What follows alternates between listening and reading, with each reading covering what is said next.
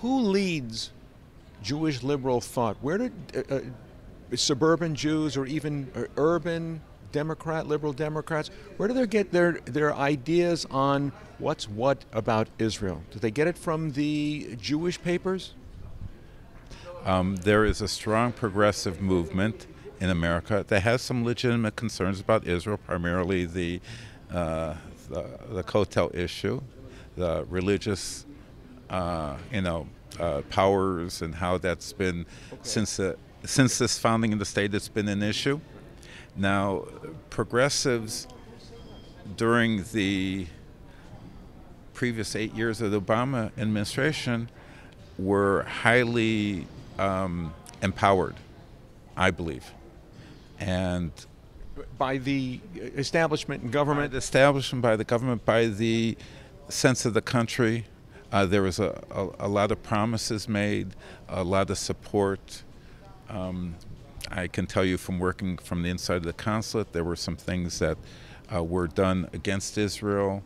Michael Oren revealed it in his book, Ally. Exactly. And I like to tell people that I'm not on page XYZ 182 or whatever in his book, although I put those programs.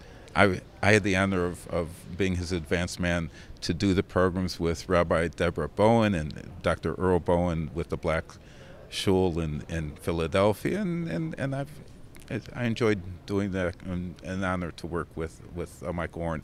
He did write in his book how Obama worked to create distance, and I actually... You mean distance between the American and Israeli... Yes. Yeah. And I've written... The public, not just on the government levels or the political levels.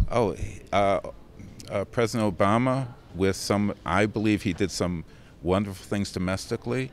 His international relations, to my mind, were a disaster, and primarily with Israel. And Middle East policy, Iran nuclear. We will suffer the effects of that. The whole world will. And the whole world will. Yeah. There was one silver lining that I believe the Prime Minister spoke about today. Okay. The silver lining of Obama's Middle East policy was putting Saudi Arabia closer to Israel and the other Sunni Arab states, because, hey, there's a big threat in the Middle East. It ain't Israel, it's Iran. Yeah. Well, Saudi Arabia is no angel.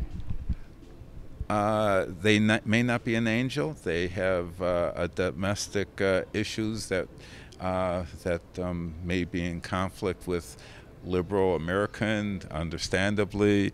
There's a lot of issues with their past support of international Muslim negative education. Extremist Wahhabist education. They own half the mosques in the United States and North America, and then they preach Jew hatred and Christian hatred.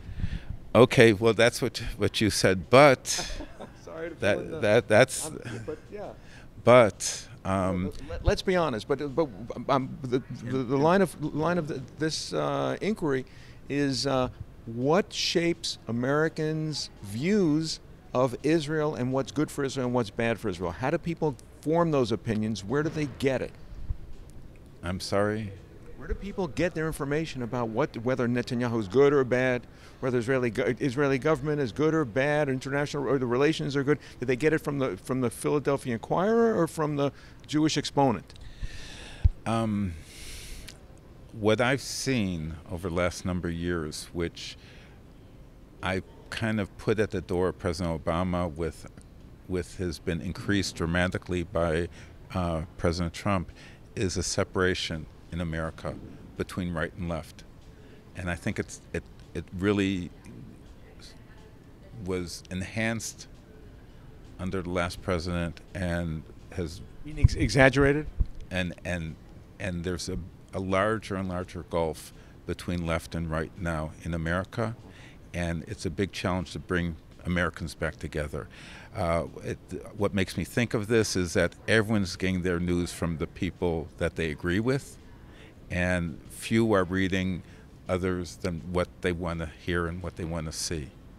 And until we have an open mind and open information from different sources, and when I teach or taught high school kids, I would tell them, you have to understand there's a lot of BS in the world. You have to have a good BS detector. If something doesn't sound right, know where the source is coming from and do your research. How much influence do you feel that the Jewish press has on Jewish communal thinking? Right? When I say individual thinking of Jewish America. Well, Jewish press plays a critical role in America. It is the record, the archive of what is taking place in the Jewish world. Okay.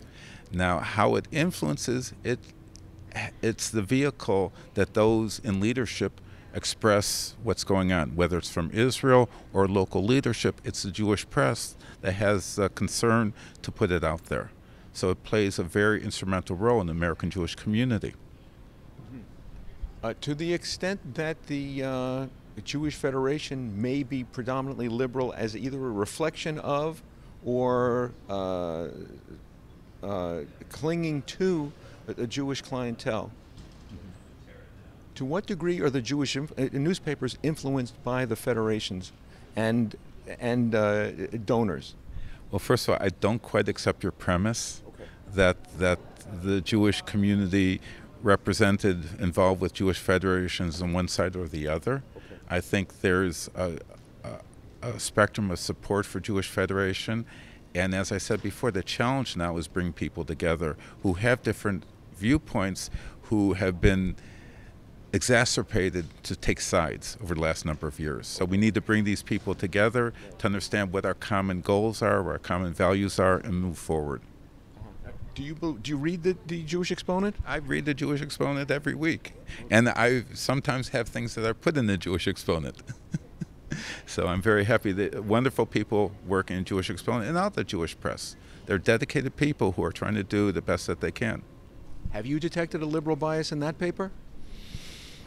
No, I haven't. I've detected that there is reporting on all sides, and when there's reporting on all sides, there's people attacked from both sides. So they get it from both sides, which may mean that they're doing their job. How about other Jewish papers? As a Clevelander, you must be familiar with other papers around the country. Have you detected, or do you sense a bias in any Jewish or in much of Jewish news? I don't see much bias. I don't think that's really so much of an issue. You have editors from different backgrounds who, while they come from different perspectives, try to do the best they can to have a full projection of what's going on. So I don't see that so much as an issue. I think there is a critical issue in the Jewish press that all press is dealing with, is that we're in an internet age where the press is trying to find how to survive in this age, and is looking at different models to survive so they can do their job of giving, particularly Jewish press, a Jewish perspective on what's going on.